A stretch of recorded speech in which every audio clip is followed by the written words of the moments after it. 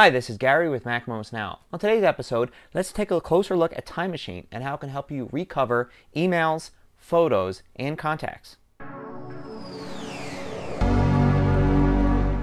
So at its heart, Time Machine is just like any other backup solution. It'll back up your machine on a regular schedule and help you find files whether they're a few hours old or months old. Now, it's got a really cool interface that allows you to go in and easily find files in the Finder by moving around in both time and space, the space being the Finder and time being your previous backups. But did you know you can also do the same thing with iPhoto, Mail, and Address Book? So here we are in the Finder, and we can see that we're going to go activate Time Machine, and it will use that Finder window we had open and then show us that Finder window back in time. And we can now go back in time and look at a previous version of that Finder window, find files we want, select them, restore them, or just preview them right there. Okay, but now here we are inside of Mail. Now, if we activate Time Machine while Mail is running, we'll get the same kind of functionality, but check this out. We actually get the Mail window going back through time. We can go back in time and look at what our inbox or any of the mailboxes looked like hours or months ago.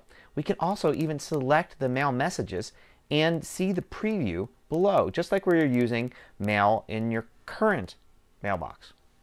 You can also select a message, of course, and hit restore, and it will restore it to a new Time Machine folder in Mail, or it might just be enough to actually look at the mail back in time and get the information you want from it. Now here's iPhoto. Now if we have some missing photos in iPhoto, but we know we had them in the past, we can run Time Machine with iPhoto running, and there we get the same thing. We get iPhoto going back through time. We can go to a previous version of our iPhoto library, look at photos there, and select them, and press the restore button to get them back into our current library as well. So last but not least, we have Address Book.